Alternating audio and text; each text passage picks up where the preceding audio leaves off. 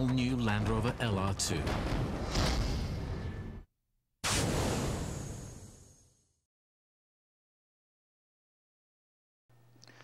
Welcome back to Tech 101. I'm Eric Hesseldahl, Senior Technology Writer here at BusinessWeek.com, and this is our weekly video podcast. We answer your questions about technology, so keep them coming, would you? Tech 101 at BusinessWeek.com is our email address, and we do our best to answer your questions in plain English. So our question this week comes from Steve in Manhattan. He wants to set up a wireless network.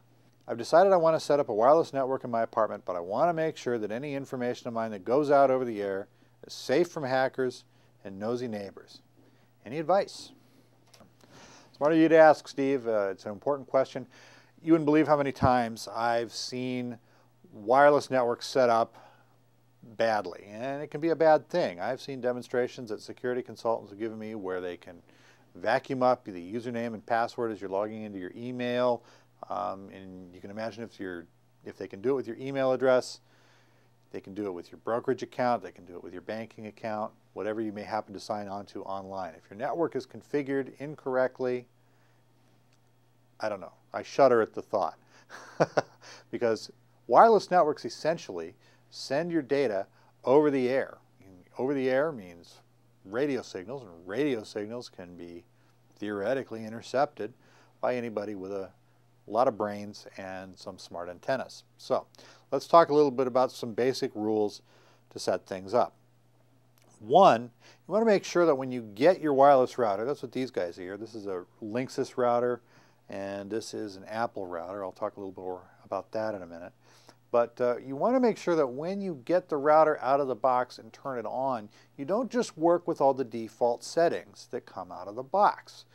You don't want to leave the password unchanged. You don't want to leave the network name unchanged. You don't want to use all the default open settings. Basically, you want to get in and learn how to change these settings because it's important. They seem very, very arcane and difficult at the outset, but in fact, they're really not.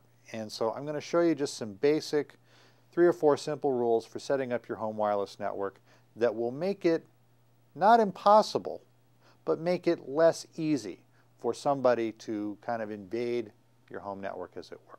So let's take a look right now. So I'm going to take a look at the configuration screen first for this Linksys router over here. Very simple. You call up a web browser, and once you're connected, you give it the IP address, and usually by default it's 192.168.1.1. That brings up this configuration web page, and that's how you basically change the settings on the router itself.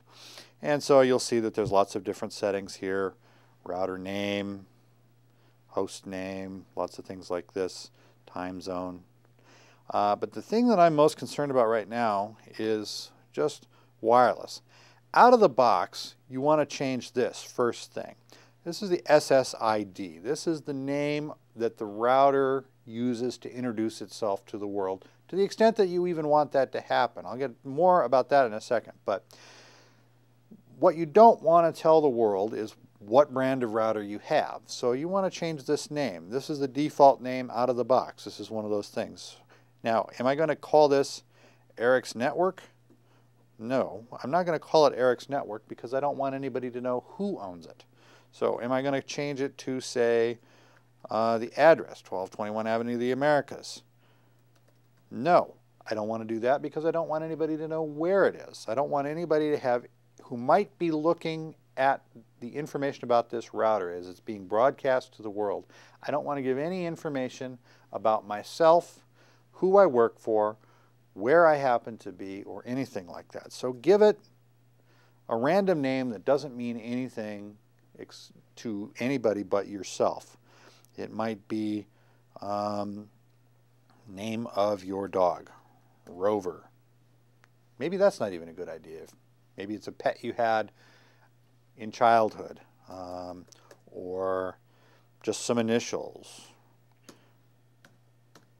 The initials of my elementary school, or Rose Hill Elementary School, or something like that. Something that makes sense just to you. Throw in some numbers, 1976. Throw in some numbers. Make it oblique so that you can't tell whose network this is or exactly where it is. You want to make it a little hard to find. Now let's talk about encryption.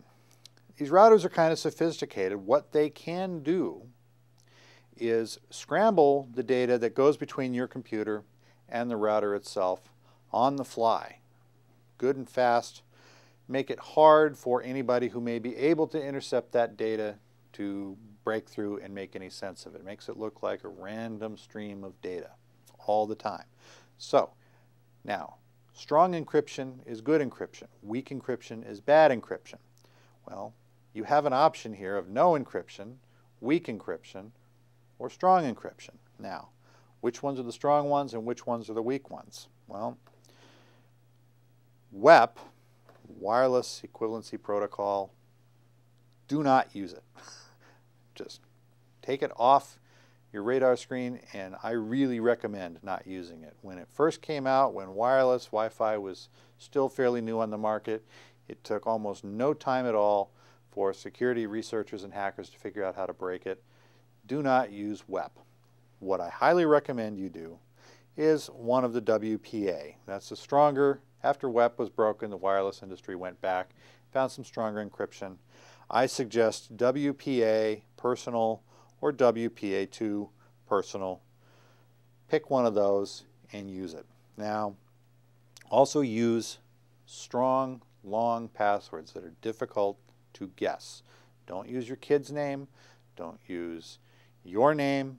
Don't use obvious words that anybody who knows you well, say your neighbor, or who knows you casually, can guess.